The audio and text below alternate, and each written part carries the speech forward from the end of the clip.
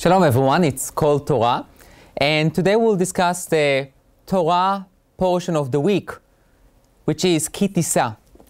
One of the most famous events that takes place in this parsha is the unfortunate event of the golden calf, Chet HaEgel.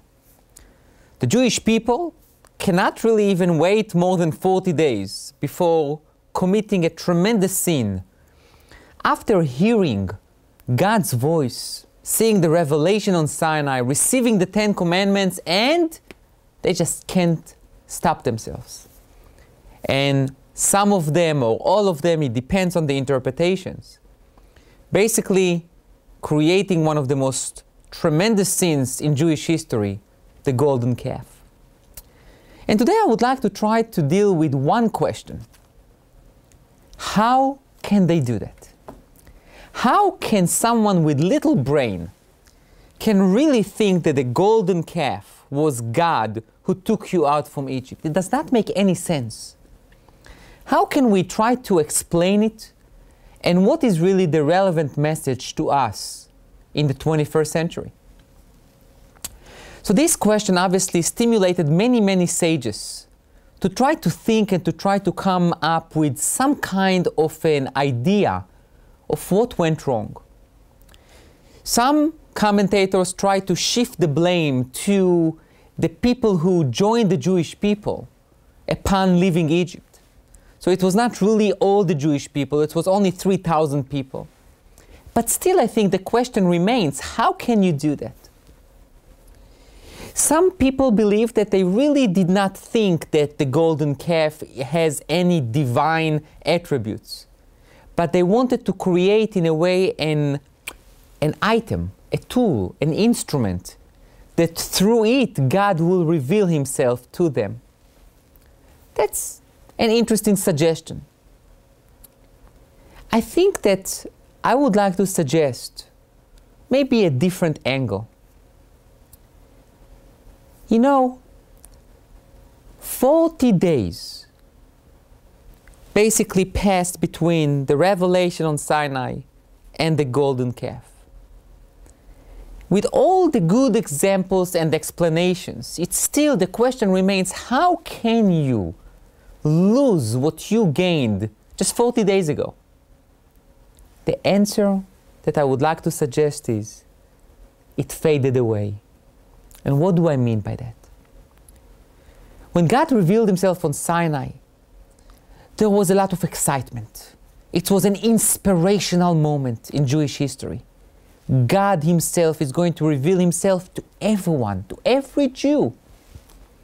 And Moshe instructed the people that for 3 days they need to get ready, they need to get prepared, they need to train themselves. And the moment arrived. But the question is, not what's happened at the moment, not even what happened before that moment. The main question is, what happens the minute after that moment? So those who really were engaged with it and really realized that it's not just a nice inspirational excitement, some kind of a nice experience, they took it to heart, they made a commitment, they continued. But for many, it was like going to a wonderful movie that you talk about that movie for a day, 2, 3, even a week or two. And later on, it just faded away. What I want to suggest is that I really don't know exactly what was the cause for the Jewish people or for a part of the Jewish people to create such a tremendous sin. But I think that the reason for how people can change their mind in a minute, in 40 days, after hearing and listening and watching God himself reveal himself on Mount Sinai, I think we do have an answer for that. Experience, sometimes inspirational moments are good for the moment, but are not necessarily a permanent mark on someone's personality. So what's the message for us? I think when we talk about Yiddishkeit, when we talk about commitment, we need to have both. We need to have inspirational moments in our lives. May it be art or music or a beautiful speech or a beautiful class, or just to observe people's behaviors and to be inspired. But at the same time, we need to learn and commit and use our cognitive abilities to enhance our Jewish experience. When you have both, when we have the inspirational part and you have the cognitive side, when you intertwine them both into one unit, then I think we will not commit yet again a golden calf.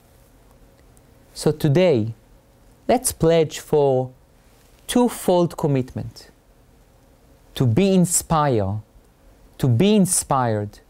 and to aspire ourselves to real religious growth. Thank you.